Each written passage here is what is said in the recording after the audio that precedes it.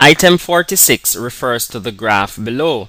And here we have our graph or quadratic curve. Now it states in 46, the maximum point of y is equal to 4x minus x squared is. So really they're asking us for the maximum point of this parabola or the quadratic curve. Okay, now simply as the word suggests, maximum, it's speaking about the highest point.